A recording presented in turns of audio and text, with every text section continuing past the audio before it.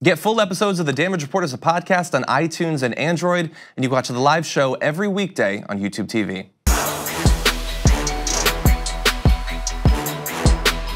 It's just a little thing I saw from Ben Shapiro in Newsweek. It started out, apparently he watched CBS News, and it said, "This week America learned about something the millennials can like to call adulting," which is the most Ben Shapiro quote ever, because it's like, this week America learned.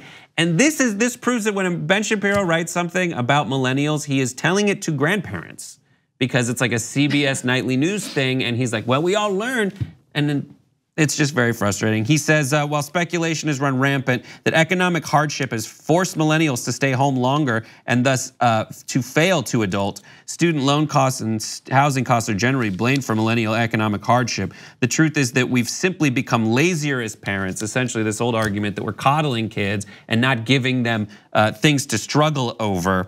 He says Americans aren't expected to start building a life, particularly middle and upper class Americans, until they're nearing their 30s. There are many Americans who make decisions that force them into adulthood. Single mothers, for example, aren't going to be taking adulting classes.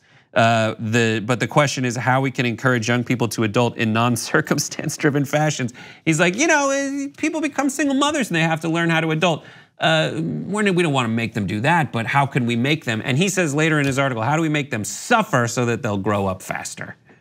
A broken clock is right twice a day. So we know that. This is maybe one of those instances. I don't know if I would call like any parent lazy, that I'm not a parent yet, and so it's a weird like judgment to have. Right. But this absolutely, when I saw the story about the adulting class, that's your job as a parent. That's what parents are supposed to do. But he mentioned single mothers like after the fact, so like the millennials that would be single mothers and how like they're forced into parenting. But what about, so single mothers can't take parenting class, but what about the single mothers who can't teach a parenting class because of everything that they have to do outside of the home to keep the home like to existing? We used to have things that taught you how to do this in high school, by the way. That and is those true. got unfunded and we don't have money for them, and that's a problem.